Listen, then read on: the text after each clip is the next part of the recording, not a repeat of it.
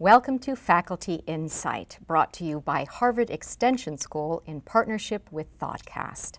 I'm Jenny Attiyeh, and I'm speaking with Caroline Elkins, a Pulitzer Prize-winning professor of history at Harvard University, who chairs the Committee on African Studies and also teaches at Harvard Extension School.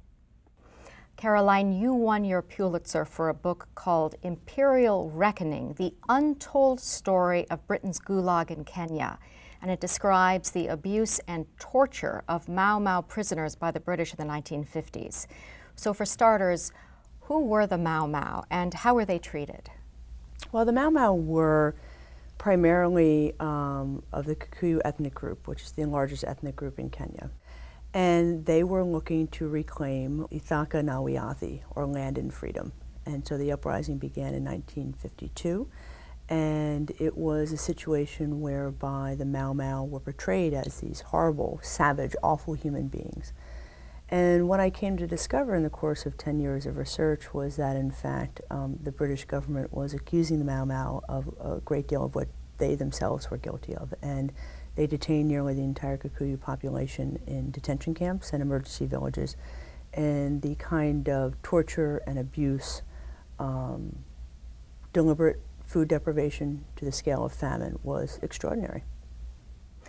Would you call what you're doing in this case revisionist history, flipping the way we view this piece of history? Yeah, that's a nice way of putting it. You know, I think my supporters or people who have positively reviewed my work see me as a revisionist historian. I think the detractors, I'm anywhere from a crackpot to somebody who's a far left-wing radical. You know, listen, I think for any of us as historians, what we're trying to do is to change the way people think. And so certainly what it has done is it's revised people not only the way they think about colonial Kenya, but it's revised the way in which people think about the end of the British Empire more broadly. How did you, as a historian, find out about this systemic abuse? Right.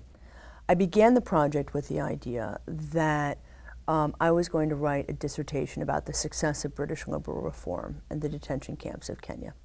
You know, in part because what was in the existing files in London was very much told a story about what was called rehabilitation, or a Hearts and Minds program.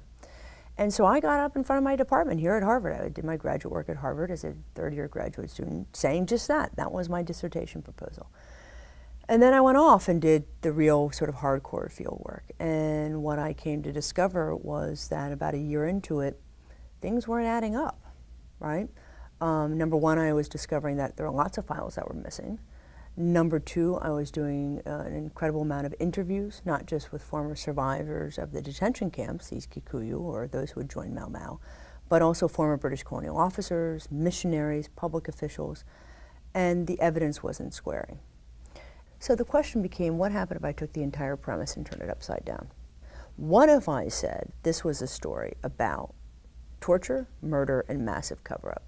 Well, when I did that, all the evidence made sense. It must have been a bit of a shock to the British, who saw their mission as civilizing. Right. There's a very long, well-held belief that Britain got empire right. And in this instance, I do feel as though this particular book really began what became a much longer set of questioning about what that nation had done in its empire, and did it really have the kind of legacy it thought it had. How did such honorable schoolboys turn into torturers? Well, you know, that's a $64,000 question, right? We knew about, as the British called them, one-offs, or bad apples, those were the classic lines, of individuals who had committed torture. Well, in fact, what we come to learn is that no, in fact, what this is a deliberate attempt to use extreme force, extreme measures, in order to win these end-of-empire wars. And I think that the premise that somehow or another this is shocking and it's simply not British to behave this way is an enduring legacy. It's an enduring legacy not only in Britain but elsewhere around the world. When you talk about empire, people will talk about the wretched French in Algeria, they'll talk about how terrible King Leopold was in Belgium. Nobody does it roll off the tip of their tongue that the British were committing torture and violating human rights legislations all over the world in the post-war period. Which may explain why it's hidden history. I believe that's so, but I also think the question also becomes what deliberate attempts were made to keep this from the public eye, right? Not only at the time, but after the fact. And I think in the case of Kenya, what we know is that they went through extreme lengths to try to destroy the historical record.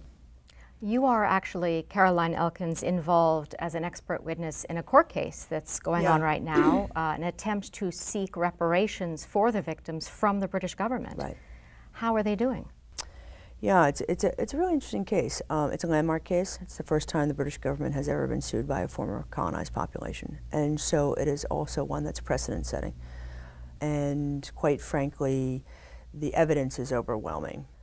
11th and a half hour in February before some of this, one of my big expert witness statements is to be handed in, the Foreign Office comes forward and says, after years, 50 years of people asking for files, and certainly several years in the context of a court case, come to the court, Your Honor, so sorry. We've miraculously found 300 boxes of previously undisclosed files, hundreds of thousands of them, all of them chronicling the torture and murder and abuse and cover-up that went on. So they've been complicit in, one, the hidden history over time, two, in terms of trying to sort of devalue people who were tortured and claimants, and three, trying to trash a young academic's career.